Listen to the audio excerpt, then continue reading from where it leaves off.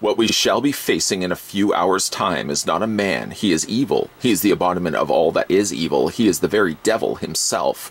Here's your look at the new Star Ace. This is Scars of Dracula, the 1/4 scale Dracula collectible statue.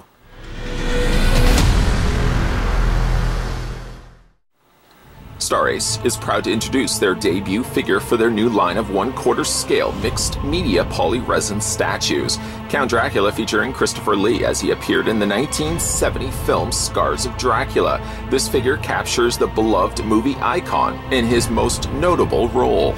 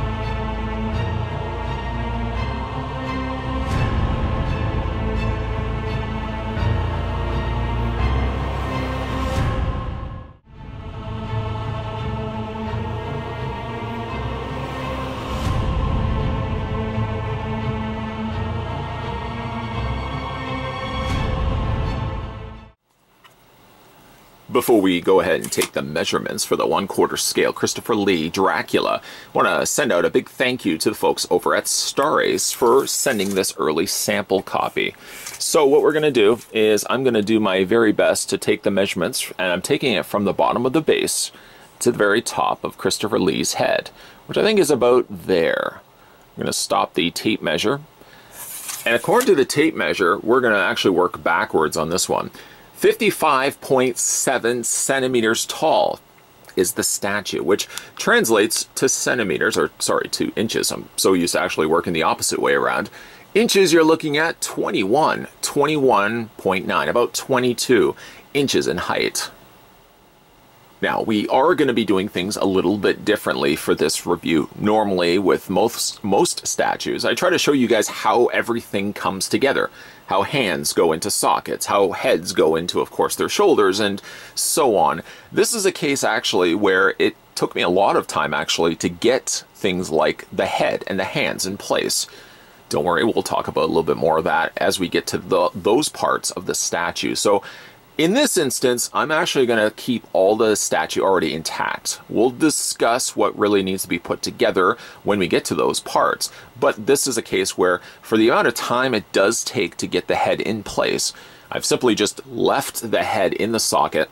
And I'm probably not going to go back and revisit how that goes into place, just because there is a lot that's involved. Trying to get the head, most especially, into the socket section of his torso. I suppose before we do all of that, we'll have a look at the display stand that the figure comes attached to. When you do get him assembled, he has two pegs that are going to slide into the holes supplied into the top of the display stand. The front of the display stand does have Scars of Dracula, with an interesting splattering effect of having the blood running across the lettering. Actually, I kind of would have liked more so, I think, if all the lettering was simply just all red. There is a bit of a breakup where, because some of the lettering doesn't have blood splatter across it, the letters sort of get lost amongst the black display base. I think if they had rather instead painted all of it fully red, with maybe just a little bit of blood splattering onto the side, From a distance, I think it would get a better job of being able to read what exactly it says. And again, it says Scars of Dracula, only because we're looking at it really far, really close. But farther back, it's a little harder to make up just because there is that blood splattering that's across the lettering here. The top of the display stand looks as if it's the interior flooring of his castle. You can see a really nice, rather nice pair of sculpted, shiny shoes. And then the Dracula figure, of course, is going to have a few posts underneath, and those are going to slide into the display stand. I'll just show you how the figure attaches into the base. You just slide those off, and you can see really rather long posts that are going to attach into the holes. The holes are located right at the top there. Again, I'm not going to do too much, I think, moving and taking stuff off. Being that the statue is fairly heavy, I don't want it that accidentally... I don't certainly want to accidentally drop and break the statue, but that's how you attach the feet into the top there. The finishing touches, of course, are to add the cape, but I've just taken the cape off so you can see the shape and the form of the figure here. A very stoic stance. Somewhat awkwardly posed, of course, are the arms. One arm is going to be something that's going to be brought forward. This actually is the only bit on the statue that has posability. All the rest of the statue is fully staction. You can't move anything to it. So like the arm just sort of drapes down to the side of its torso. Again, a really straight, very upright profile for Dracula here.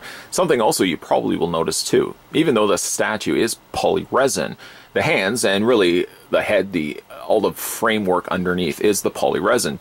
But over top of it, Star Ace has actually put a real fabric outfit, which is actually a really nice way to showcase the piece. Ideally, they could have actually done the whole thing all in polyresin.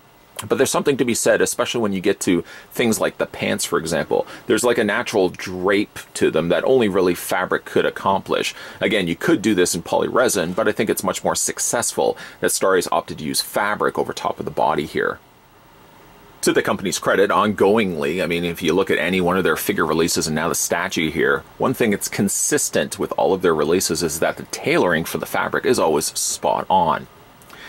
I did notice, though, that looking at the front buttons here of Dracula, can't help but think that the buttons are a little too big. I'm trying to go back and look at the source material to see if they did have larger buttons on the jacket, but it does seem like the jacket buttons are a little too big, just a little bit too big. It's got some nice pockets, appearing to be real working pockets, and he's also got a little lapel pocket located up the top there as well. As you can see, if we spin the statue around, fantastic tailoring where you can see all the seam work that's been done. To a jacket normally that would be a 1-to-1 scale, they've just managed to scale that down, but still kept it really accurate to a jacket, just in a much smaller scale. Now I'm going to go ahead and take one of the hands off just to show you how it's attached. It actually attaches via magnets, but the magnets aren't not close proximity to one another where you just snap them into place. You actually have to slide the forearm further down before it attaches to itself via the magnets there. I guess it's a smarter means because that means it's going to hold on to itself a little bit more than just relying solely on magnets. Now, I did take this hand off. Of the two, it's the easiest of the hands to add and therefore remove. Again, you can see the magnet is a little bit more visible on this side here. This hand is a little bit more of a problem because the sleeve, the cuff of the sleeve and the cuff of the jacket sleeve drapes so far down. The magnet actually is further up here. It's not down here, it's rather up here. So you have to kind of take the hand, I'm just going to use this hand as the example here, and sort of have just to fish it up. Kind of feel your way along the sleeve to line it up with your fingers, and then the magnets will take over after that. Again, here's a close-up look at the hands.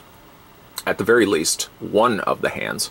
This one does have the ring finger, or the finger ring on the pinky finger.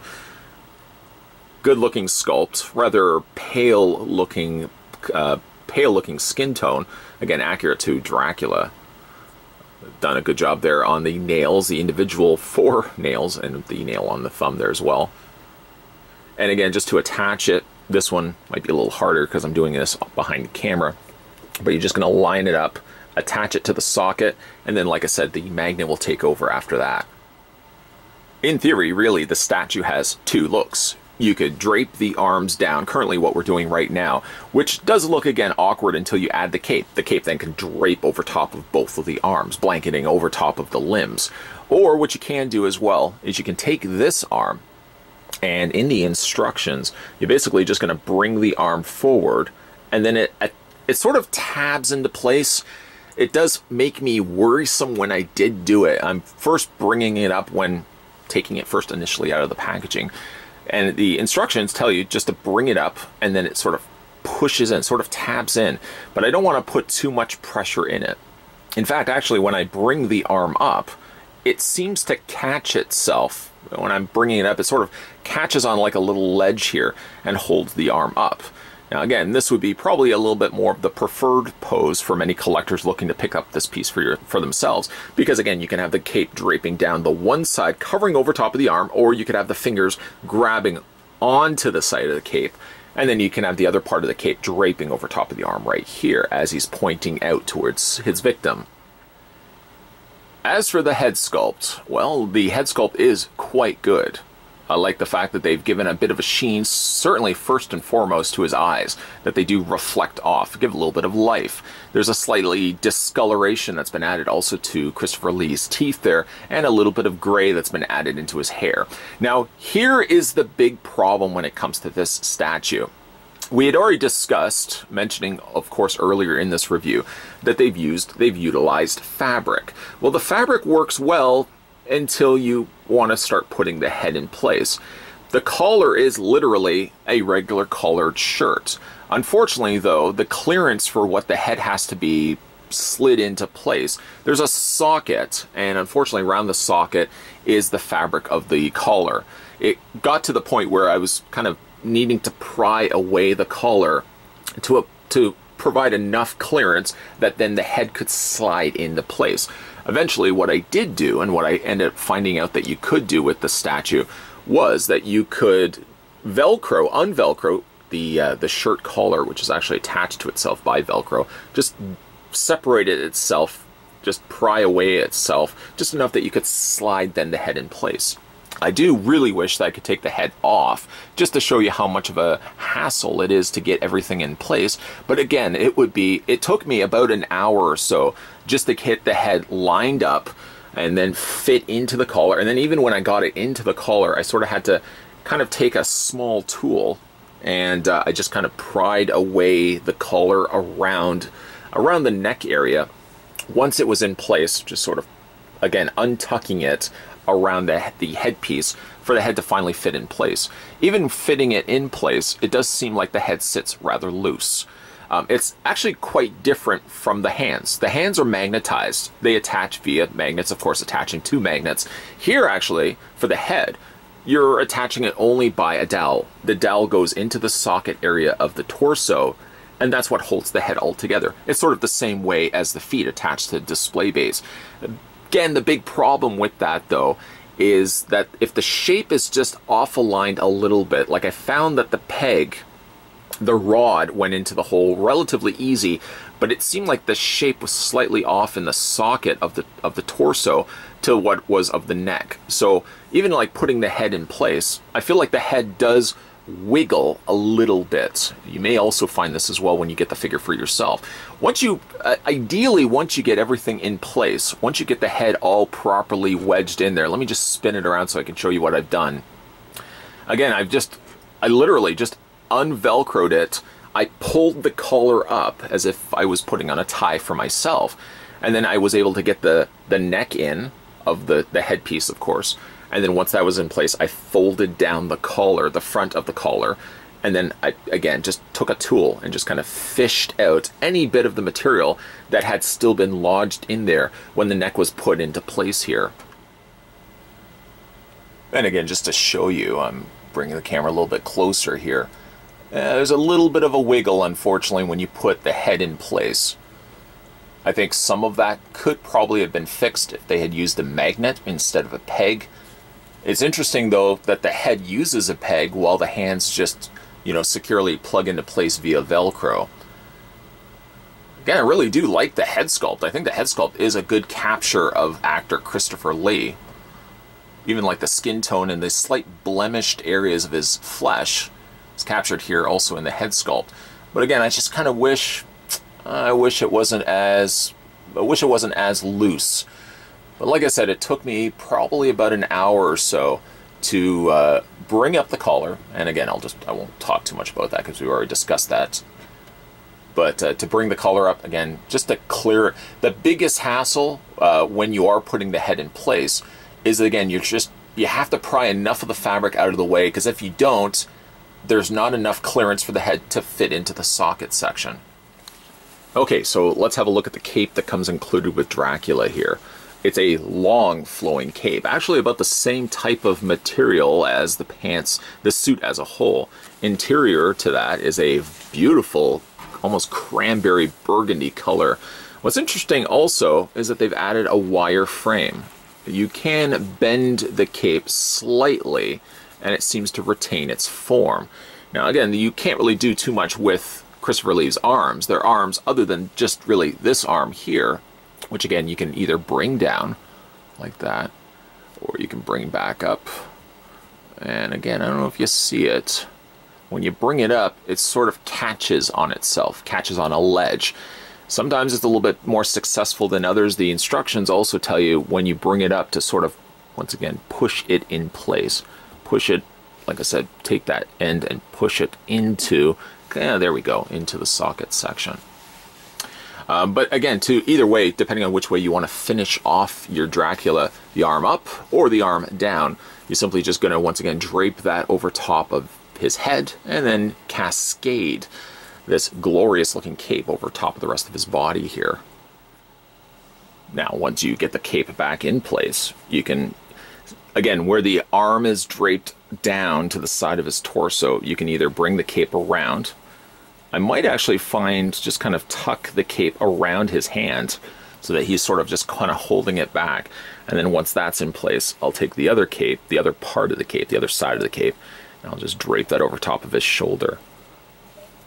And just kind of manipulate that a little bit until I get the desired look I want. And this one, actually this look right here, is probably the look I'm going to go with when displaying the Dracula statue. Star Ace, for the longest time, was known for producing high-quality 1/6 scale figures with exquisitely painted head sculpts and high-tailored costumes. Now they're branching out from the realm of the 1/6 scale market, producing now statues. We've already had a look at the King Kong on this channel before, even though it wasn't technically produced by Star Ace, but this is the first official entryway into their new 1/4 scale mixed media polyresin statues, and of all the pieces to choose for their first entryway, they produce a Christopher Lee statue, which couldn't make me any bit more happier, because I've always been a big fan of Christopher Lee Dracula. This one did really turn out quite good. It's interesting, though, that when you look online and check out the original prototype images of this statue, it actually portrays Christopher Lee with a much darker contrast to his skin. His face looks a little bit different, and I have to say that looking at that one and then seeing this one here, I think the one that we physically now get versus the prototype images, I think this one captures Christopher Lee just a little bit better, at least from the paint standpoint. I also do like the fact that they didn't do polyresin from head to toe. And even though underneath all this is a polyresin frame, I like that they actually did still use their tailored costumes to put over top of it. The jacket and both the pants look like smaller renditions of pants that people would normally wear in a 1/1 scale, and the cape definitely does look quite good. I like that they also have added a wire frame that you can manipulate the cape as you wish. The figure doesn't, or statue I should say, doesn't have any posability other than the one arm. The one arm does catch when it does. I mean, you have to bring the arm up. Sometimes it does fall out of the socket and drape back down, but it's a case where, again, you just bring the arm back up and just kind of press it against its torso to kind of keep it in place. The head sculpt, again, very happy with what they've done with the head portrayal of Christopher Lee. The only problem is the head is a little bit of a finicky feat to get it finally into the socketed area of its torso. Again, the best advice I could probably make, as having done this for like the last hour or so of trying to get the head finally in its proper socket, its proper home, is to actually open up the collar of the shirt. It's attached by Velcro, and widen the area as best as you can to get the head then back into its proper placement. Once that is in place, just sort of fold down the collar like you normally would with a tied or shirt wearing figure, and then you're good to go. The head is a little on the wiggly side, but it's not a case where the head's going to fall out of place. It just doesn't feel as firmly planted as, say, like the hands, for example. I kind of wish that they could have maybe used a magnet, but again, the biggest problem still would have been to try to wedge the head into a shirted area, in which the only one time that I didn't wish it was fabric was the area that was around his head. Other than that, a fantastic looking statue, which again is currently on a pre-order. Its estimated arrival time is March 2019. So really, as we speak, you'll probably start seeing these ones popping up on online stores. For example, if you are interested in picking this one up for yourself, most online sites have a pre-order on this guy of $419.99. So about $420. Places like Sideshow Collectibles, for example, offer the pre-order where you can pay the installment plans. A lot of websites are doing some installment plans, other sites aren't, so you might want to shop around, find out the best place to kind of plant your wallet if you are interested in picking this one up for yourself. Again, a really nice job. This is, again, the first entryway into their new 1/4 scale polyresin market, and I'm really excited to see what Star Ace is going to do for future releases. Hopefully, we'll kind of stick to the realm of horror, but certainly it does open the doors for what they can do, based on this and this alone, what they can do for future 1/4 scale statues, especially incorporating fabric.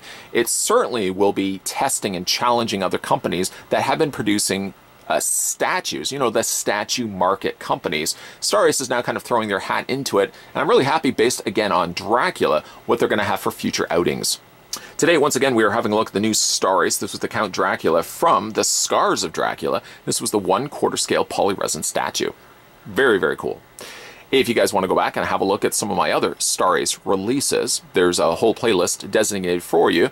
And also make sure as well you hit that little subscribe button down below, because certainly more videos, maybe just like this, will be coming soon, so stay tuned for those. Thanks for watching, guys, and I'll see you guys next time.